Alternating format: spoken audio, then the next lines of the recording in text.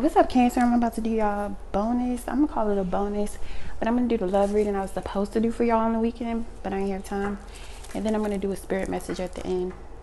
So that's gonna be the bonus part, I guess. I just wanted to do it because I don't like feeling like stuff is incomplete. I did 8 signs for the weekend. So I'm gonna see how the person or your mind sees you and feels towards you and how they have been showing up in your life in the past, present, and then look into the near future for whoever it's for. You could have been born under the sign of Cancer or have Cancer in your chart. So I get 7 cards for Cancer and their person.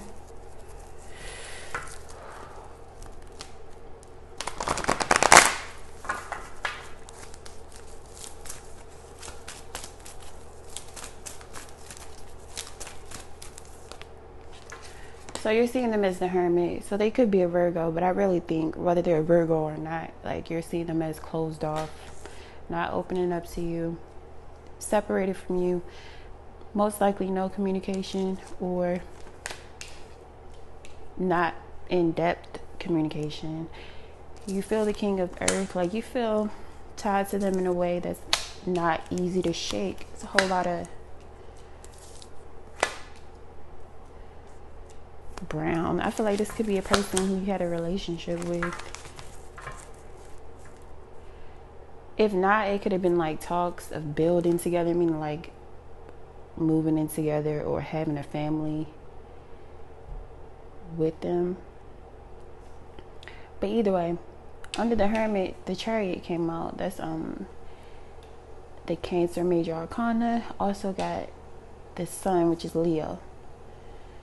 So that could be the signs of people involved in the situation or not. It just could be an energy. But either way, you're waiting for them. That's your issue, is that you have to wait for them to be ready or to make a move or something. Or your issue could be related to investing or not investing or somebody not being committed.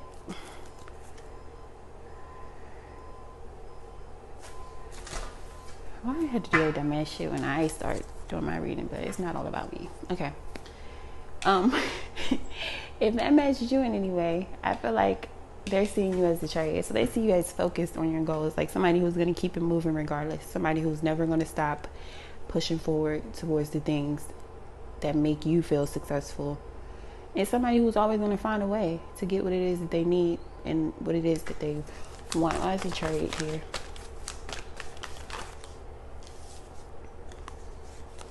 That's a lot that came out. You got the 5 of Pentacles, the Ace of Earth, the 4 of Swords. So I feel like you could have offered something to this person in the past, but I don't feel like you are now. If you have or you are, like recently, I feel like it could have been rejected, or either you rejected an offer from them. Either way, it's like you're chilling on them. You're chilling on offering them any type of emotion right now. So for them, that makes them want to offer you emotion now that you're not trying to invest with them. Like, what? Why is the Ace of Water here? I feel like they don't want you to give your cups to anybody else. Yeah, with the 5 of Swords, see these extra people here? I feel like now they want to offer love to you because they don't want to see you with somebody else. With the 5 of Swords coming out to clarify the Ace of Cups. Then the Ace of Cups again, same card at the bottom. So their issue with you is the Sun. They feel like you could be more optimistic about things. Like they would like for you to be, let's say, like nicer. Or give them some sort of clarity about something. But I feel like for most, it's the first thing. Like, why is the Sun here? Or they could just want clarity and peace when it comes to something involving you. Temperance came out, Sagittarius energy. But it's also about reconciliation. So it could be that they haven't seen you or come together with you. And they're missing whatever energy you brought to their life. I feel like you made this person happier or feel more secure, like more safe or at home. With the Sun and Temperance and the Two of Cups being there, it's like they don't have patience. Like they want what they want from you when they want it. Hold on, let me see this person's past, present, future actions towards whoever this reading is about. Let me see.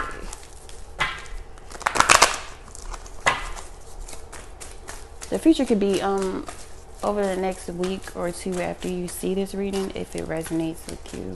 So, how did this person show up in Cancer's life? Past, present, future.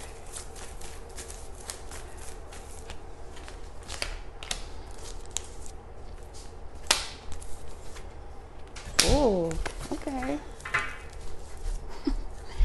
So I feel like this person might move slow, move at their own pace, or that could be you. But either way, in the recent past, I feel like they offered emotion to you, but it was like here and there. It wasn't deep. It was kind of like puppy love, flirtatious type of exchange with them in the past.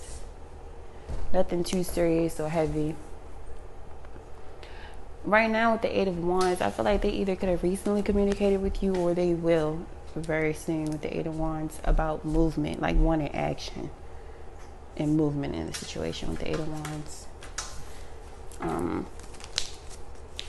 About them wanting to go somewhere together or come towards you, or you come towards them. Why is the Eight of Fire here? So it could be a Capricorn, Virgo, Taurus, or another water sign, another Cancer, or Pisces, or Scorpio. It don't matter the sign, because fire is here too. I just don't see any air. Either way, they want to smooth out some sort of conflict with the Five of Wands, like straighten something out, I feel, so y'all can move forward. The Hierophant being here is about marriage and commitment. So I feel like this is a person who you could either end up in a serious relationship with or married to. Why is the Hierophant here? Yep, Queen of Cups. This person is going to express deep emotion to you and be receptive and want to listen to how you feel in the near future. Ten of Pentacles at the bottom is telling me it's more of a committed energy. Like y'all can see the family, the house, the dog. So I feel like you and this person, regardless of whatever is going on right now, if this is for you, y'all gonna come together, smooth things out, and end up in a committed relationship with each other in the near future. Whether it's gonna last forever or not, I don't know. But this is all good cards for the near future. I feel like it's about somebody satisfying your emotional needs as well as your physical needs, with the Pentacles being there. It says the harder the matter. I feel like with the Five of Wands, when I was saying somebody come in to try to smooth out some conflict, like get into the heart of the matter. So it says the harder the matter, there is more going on than meets the eye.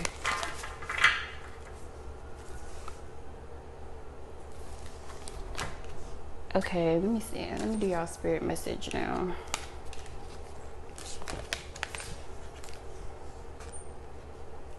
I just got hella confused. I don't know if that's because that's how somebody else is feeling or just me. It is kind of early. So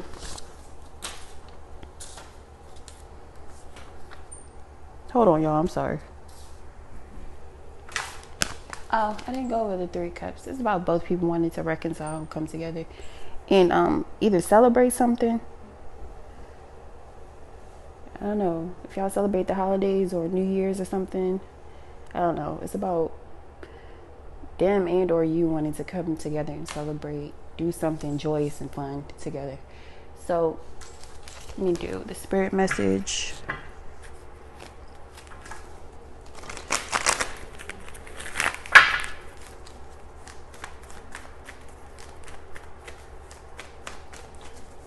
What's the spirit message for Cancer?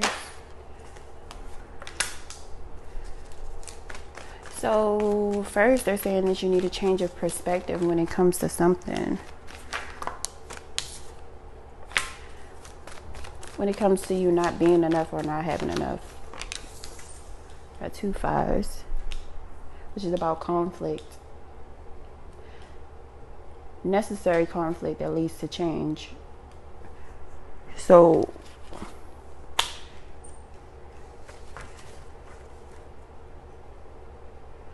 it's telling you it's something from the past that's still affecting you in a negative way that you need to shift your perspective about.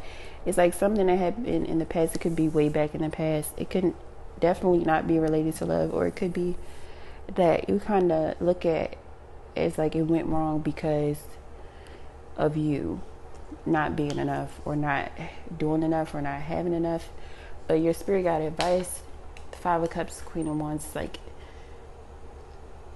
stop looking at the things that didn't work out in the past, because you have something that was meant for you in the future. But these 2 cups being behind her back while she's focused on the knocked over cups, is 2 full cups behind her back. So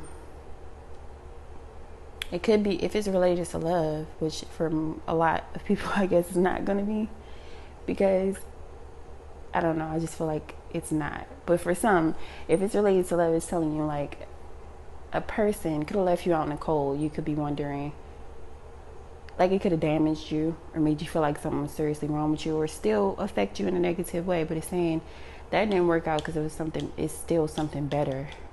You're just not looking in that direction towards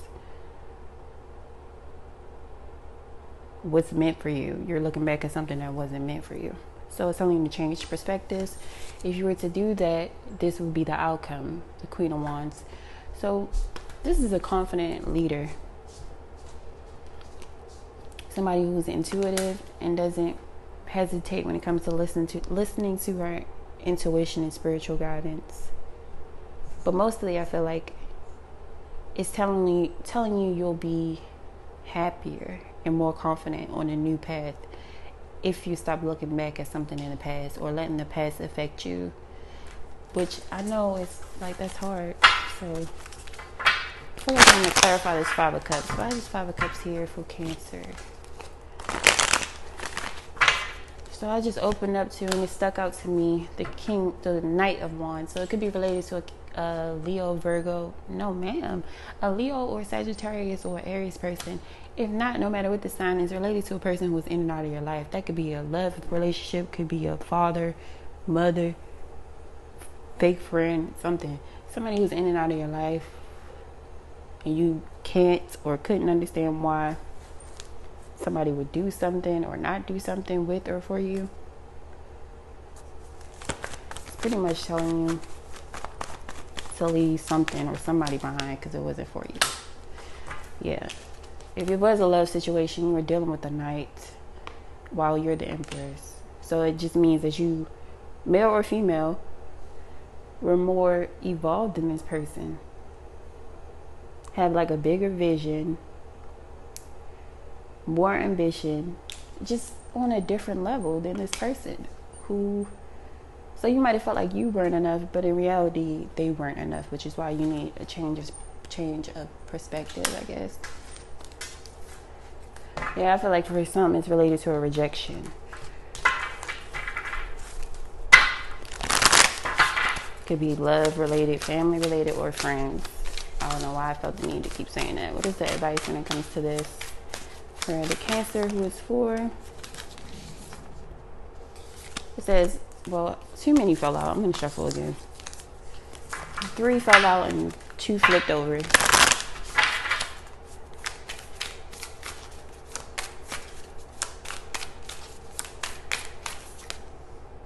Oh, it says, I love you. So I feel like that's your spirit message. Your spirit guides want to tell you they love you. These are powerful words. So I'm going to read the message for that. Number 20.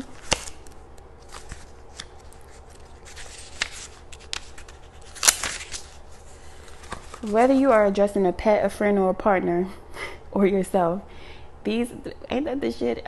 Okay. These are the most important words you could say. Do not hold these words in. Giving them often and freely will not take your power away. Be ready and willing to say I love you. Recall the last time you expressed love for yourself. Do you love who you are? Do you avoid thinking about how you feel about yourself? Expressions of love are powerful for anyone to receive, including you.